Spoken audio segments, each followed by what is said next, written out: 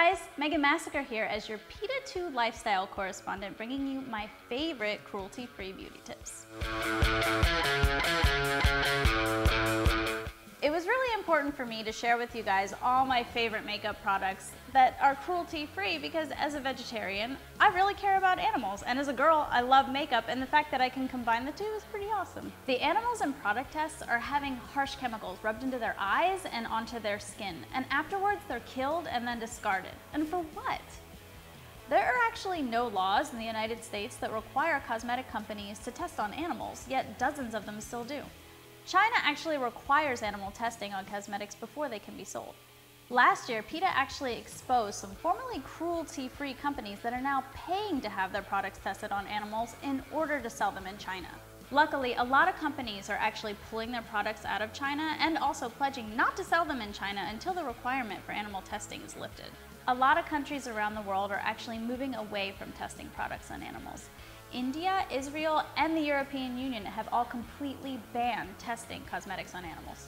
There are some really great cruelty-free cosmetic brands out there, such as e.l.f, NYX, Wet n Wild, Too Faced, and many, many more. And you can find them at really common cosmetic and drugstores such as Sephora and Ulta.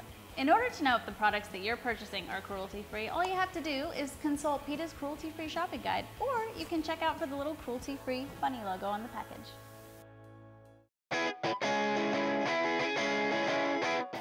Today, I'm going to show you guys how to do a natural daytime look. The first step to our daytime look is a concealer. The particular concealer I'm using is by Tarte. Because it's a stick, I'm just going to go ahead and blot it on my face and use my finger to rub it in. And basically, concealer is used for problem spots. So if you think you have circles under your eyes, or maybe a freckle or a beauty mark you don't want anybody to see, this is what you use to hide it. The next step is our foundation. I'm going to be using this Tarte foundation, which also has an SPF of 15 in it, which is always really good for your skin. I like to use a foundation brush in order to apply it. Alright, it looks like we are ready for powder. The powder is what really sets that concealer and foundation. It smooths everything out, takes away any sort of sheen that you may have.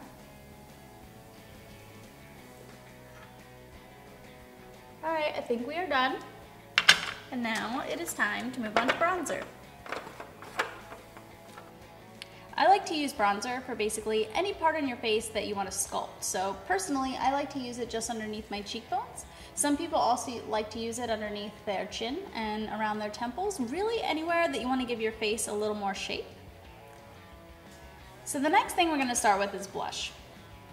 When it comes to blush, it really comes in an array of colors. Most of the time you see pinks and reds, but for me personally, I like to stick with more of an orange or a coral tone just because those colors work really well with my hair and really well with my eyes.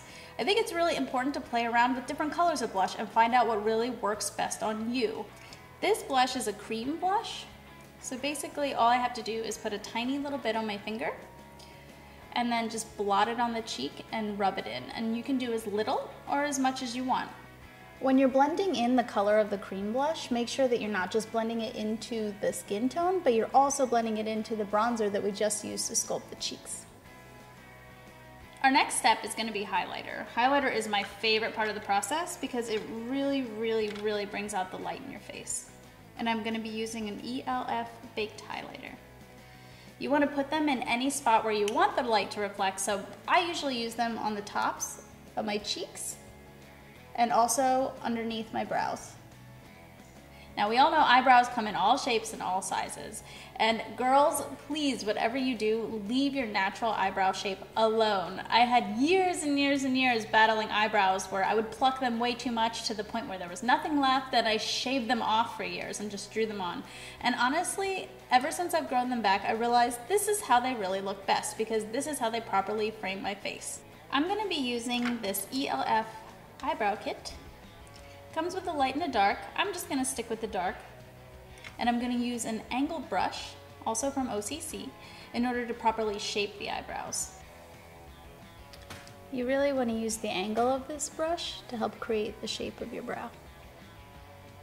So now that I have this brown color filled in, I'd like to match it to my hair color because it's not brown. But they don't exactly make bright orange eyebrow palettes either, so What I like to do is actually use a little bit of orange eyeshadow over top of the brown color I use for my eyebrows.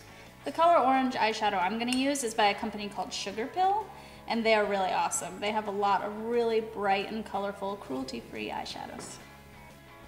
I think it's really important to go with an eyebrow shade that's either the shade of your hair color or lighter, but never to go darker. Now that we have our eyebrows on, it's time for eyeshadow.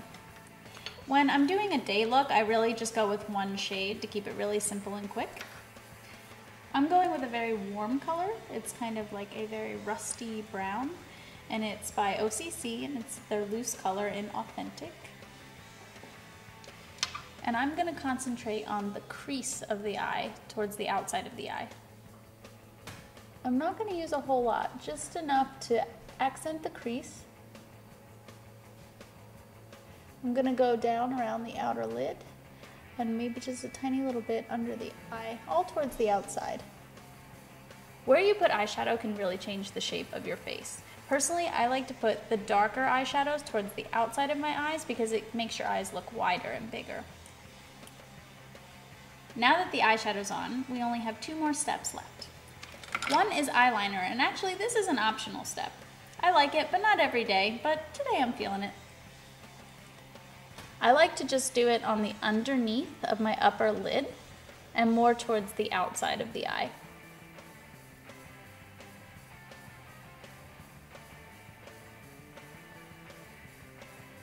And not a lot, just a little tiny bit, because when you start glomming a lot on there, it could get really smudgy and messy.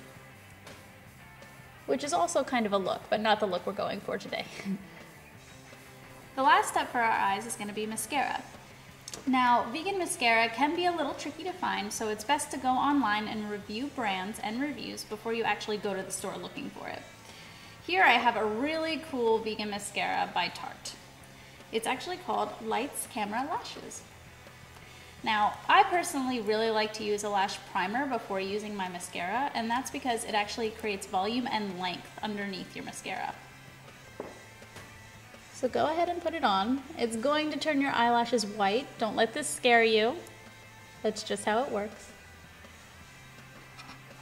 Now we just put this mascara on right over top of that primer, making sure to cover up all of that white. All right, we're looking good. It looks like we're ready for our last step, which is going to be lip gloss. Now there are a whole array of colors of lip gloss. I mean, I have a bunch of lip gloss here. It's actually called Lip Tar by OCC, and it's my favorite lip gloss by far. And you know, they have yellows and greens and blues even, but the most common colors you see in lip gloss are pinks and reds. And you know, this is vegan lip gloss, but most lip gloss is not. And what most people don't know about red pigment is where it comes from, and it actually comes from a beetle, a female cochineal beetle. They actually crush that beetle up. That's actually what makes red coloring. And it's not just in lip gloss and lipstick, it's actually in almost any product that you can see that's red. Even products that you eat, and that's disgusting. I would never want to have crushed up beetles all over my lips. So when you're looking out for these red pigments and you want to make sure that they don't have crushed up beetles in it, look on the ingredients. Anything that says carmine, natural red 4 is all crushed up cochineal beetles. So I'm going to choose to go with a more nude tone of lip gloss. So here we have a little lip brush by OCC. I kind of just put a little bit on and just kind of push my lips together. Again, lip gloss is pretty light. You can kind of just throw it on quickly. You don't have to fuss over it too much. So after using that nude color, I think I want to add a little pink to it.